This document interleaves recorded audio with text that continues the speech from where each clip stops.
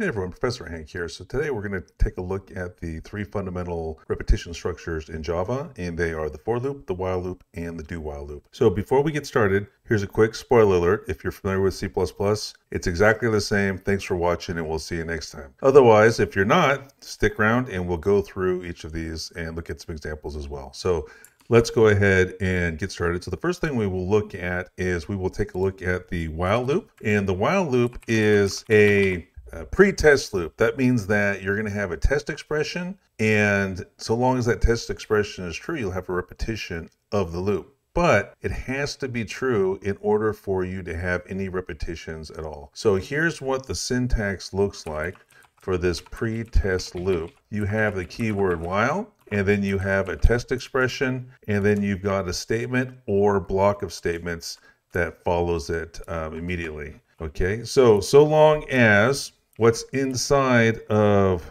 this test expression evaluates to true, then the body of the loop is going to execute. So the statement or statements in here is going to execute. So let's take a look at an example. So let's say that we wanted to have a while loop that displayed the values 1 through 10. So what we would do is we would set up a counter variable, and we can initialize that to say 1. So this is our counter variable. And then we'll have that while keyword, and we'll have a test. And so I'll say, so long as I is less than or equal to 10, then we're going to do something. So what are we going to do? We're going to print out the contents of I. But there's one last thing that we have to remember here, and that is that we have to increment our I here. Okay, so let's just do I++ to make that happen. So let's see what that looks like, and then we will talk about a couple of the details here. Okay, so you can see in the output, we've got 1, 2, 3, 4, 5, 6, 7, 8, 9, 10. So I started off set to 1, and so when we came to this loop here, I less than or equal to 10. Well, I contains 1 initially because we initialized I to 1. Is 1 less than or equal to 10? That's true, so we enter the body of the loop. We print out the contents of I,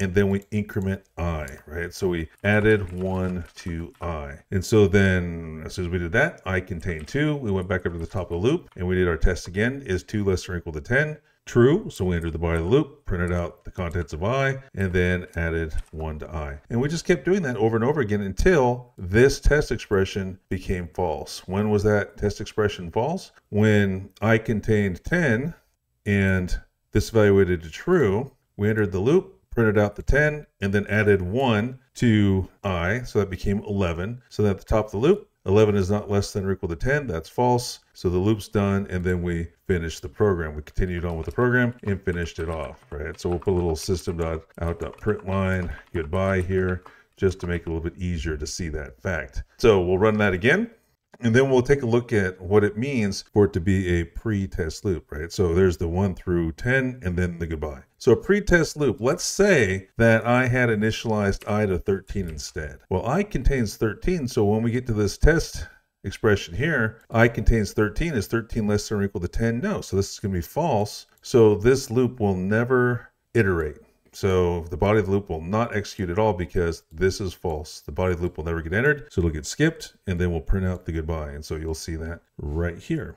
Okay, so there you go. All you see is the goodbye. Now, it's important to keep in mind also that you have to make sure that there's something that causes your test expression to evaluate false. What causes that here is the I goes up by 1 each repetition. And so eventually, once I is 11, then that causes this test expression to be false and causes the loop to terminate. Without that, you would end up with an infinite loop, right? So if we comment that out, then there's nothing to stop this test expression from ever evaluating to false because the I never changes. So it remains 1 all the time in the run of the program. And so this will remain true. This test expression will always be true. And so the loop will just keep going on and on and on and on. So you have to make sure that you have something in the body of your loop to cause that test expression to eventually evaluate to false. Now, of course, we could change what we initialize our I to here. Let's say 3, and then we could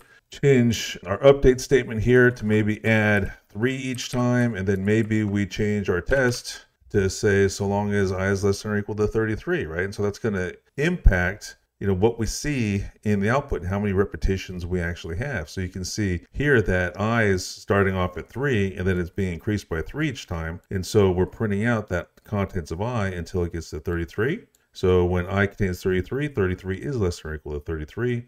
We print out the contents of I, add 3 to that 33, to that I. That becomes 36. When we go back up to the top of the loop, then, I contains 36. 36 is not less than or equal to 33, so that's false. So then the loop terminates, it breaks out. So we don't have an infinite loop situation right there. So while loops are good to have or to use when you are not sure exactly how many iterations of the loop or how many repetitions you're going to need ahead of time. So let me give you an example of that. So you can use loops to do input validation. So here's an example of input validation. And so what we'll do is we'll ask the user to enter in a number, right? So enter a positive number. So we want a number that is greater than 0, right? So then we will read using a scanner object. So we'll do scanner input equals new scanner, and we're going to be reading from standard int. And so then we will read the response from the user into using our scanner, right? So we'll do input dot next int. And then we'll read that into a variable called num. And then we will change our test expression to say, well, so long as num is less than or equal to 0. So long as that is true, then we're going to enter the body of the loop. We want to catch that invalid input. So we'll do something like, system.out.println error input must be positive, try again. And then we'll just repeat this little statement here, right? We'll just tell them to give us the number again, and then we'll read the number in one more time. And so we don't know ahead of time exactly what they're going to give us. So we want to have this repeat as often as necessary. We want to catch the user here whenever they give us a number that's 0 or less. And so we don't know how many times that's going to be. So the while loop can continue executing over and over and over and over again until they give us what we want. So let's take a look at what that could look like. Instead of entering in positive number, I'll enter in like -5, right? So you can see the output error, input must be positive, try again. So I do -3, must be positive, try again, 0, must be positive, try again. I can keep doing this all day long. I don't know ahead of time how many repetitions that I needed, right? Because the user can just keep on typing in invalid input. And we don't break out of that loop until they actually give me something that is valid, in which case that's a positive number. Okay, so that's an example of using a loop when you don't know how many repetitions you're going to need ahead of time. So let's go ahead and take a look at the do while loop. And this thing is different from a while loop in that it's going to guarantee that you have at least one repetition. So it looks like this. It's got a syntax that's like this. So you have the do keyword, you have your block, and then you have the while keyword, and then your test expression after that with a little semicolon here at the end. Don't forget the semicolon. It's easy to forget. We don't have that with the while loop, right? So while test, there's no semicolon after that test expression with a while loop, but there is with the do while loop.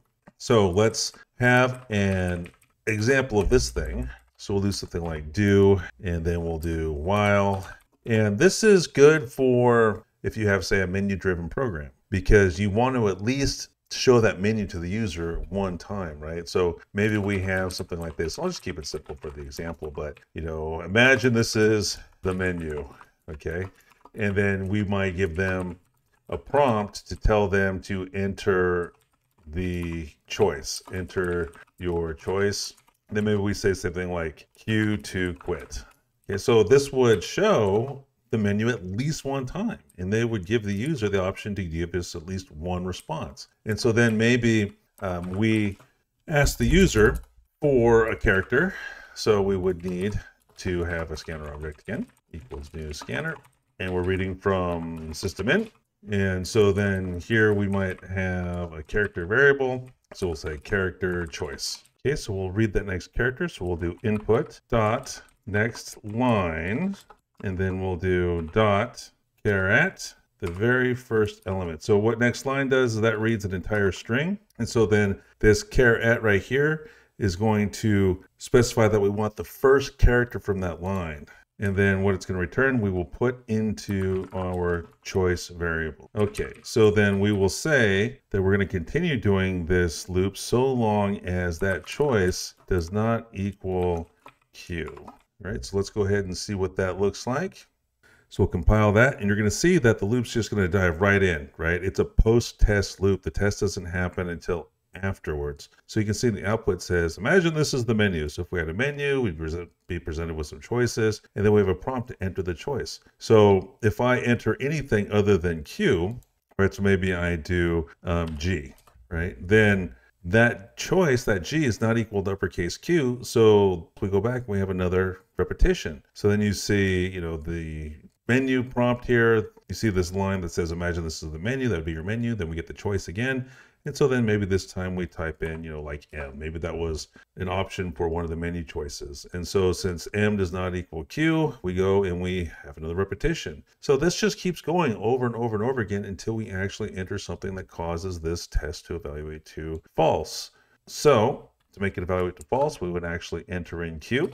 And so that causes the loop to terminate because it says here, well, choice does not equal Q. Well, since I entered Q, choice does equal Q. Q does equal Q. So that's false. The loop breaks out. We continue with the program. The only thing left in the program is to say goodbye. So that's an example of the do while loop. And again, it's useful if you want to have at least one repetition. Okay, so let's take a look at the last repetition structure that we have to choose from.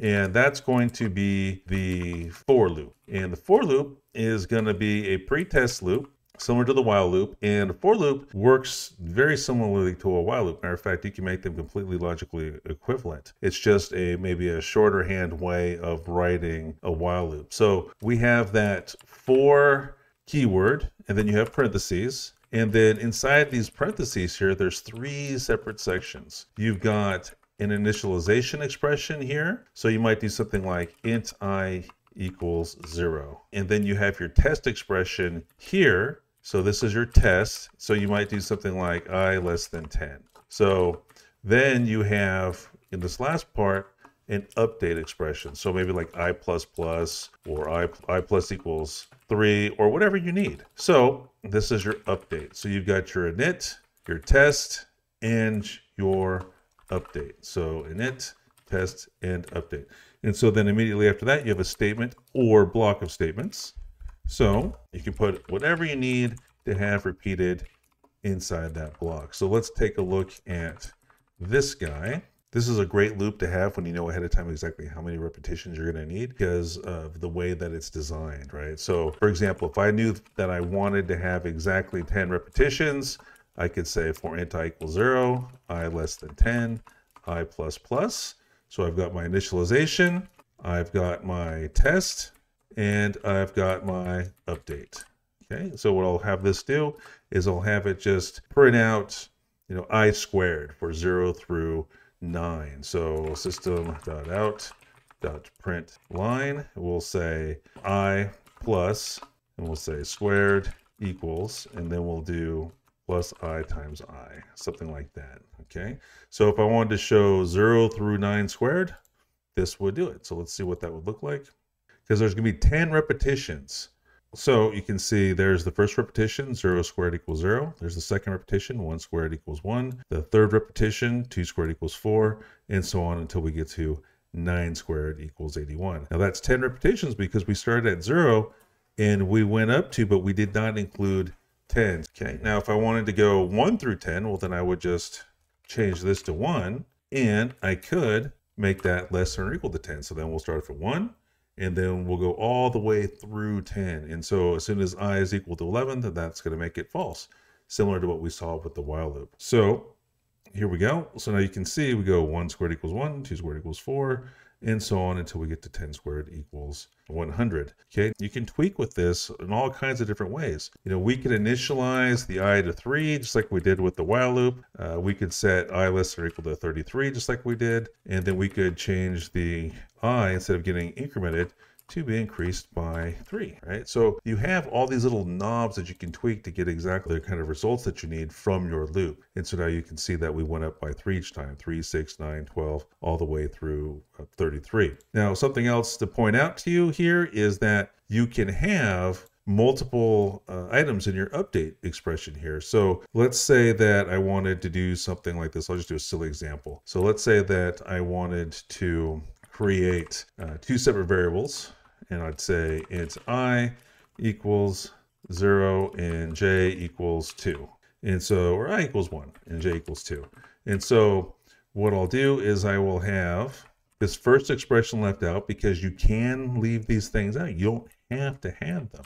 Since I defined my I and my j up here, I could leave this out right here, right? Or I could declare my I and my j before the loop, and then I could do my initialization within the loop. I equals 0, j equals 1, right? Or I equals 1 and j equals 2. And so I can say, so long as I is less than or equal to 33, we'll increment I by 3, and we'll increment j by 2. Okay, so maybe what I'll do here is I will just display the contents of I and j as the loop progresses. So maybe I might say I equals, and then do plus I plus j equals, build me a little string here that just displays the contents of both of those variables. And so then I can run that, and you'll see that the I is going to get incremented by 3 each time.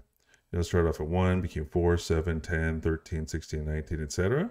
All the way up until it's 31. You don't see the 33 because when it was 28, it got incremented by 3 to 31, and then when it was 31, it got incremented by 3 up to 34. So as soon as the I became 34, well, 34 is not less or equal to 33, so we broke out of the loop. The loop's over, right? Because this is false. But you'll see that the j is also getting updated as a result of this update expression right here, right? So you can make this stuff as complex as you want. Okay, so now something to notice is that since we've got the I and the j defined before the for loop, that means that the scope of those two variables goes past the for loop. So we can access them from within the for loop, sure, but we can also access them after the for loop. So we might do something like this. We might say int sum equals I plus j. And then we could say system.out.println the sum of I and j is, and then we can print out that sum. Right? So we can access, the point is that we can access those variables after the for loop. Okay, so you can see that there's the sum of the two. Now, if I hadn't declared them here, then I'd only be able to use them within the loop itself. So let's say I do something like this. I say int I equals 1, j equals 2. Then the scope of those variables is only within the for loop of itself. See how the I and the j has got the red squiggly underneath it now? It's because they're out of scope. If you define the variables within the for loop here itself, within that initialization portion, then you can only use the I and the j within the loop itself. So we're not able to use them here. So you can see that you have all kinds of different options, and you can make the test expression as complex as you want. You could have said, well, for as long as I is less than or equal to 33 and j is greater than 0, for example, right? You can make this test expression as complex as you need it to be, or as simple as you need it to be, and you can do all kinds of combination. Okay, so that's everything that I want to cover in this video. So we took a look at the 3 different types of repetition structures: a while loop, a do while loop, and a for loop. We saw examples of each and when each of them might be useful. As usual, if you're a student of mine and you have any questions about anything that we covered in this video, feel free to stop by my Zoom office hours or to send me an email via Canvas. Thanks for watching, and we'll see you next time.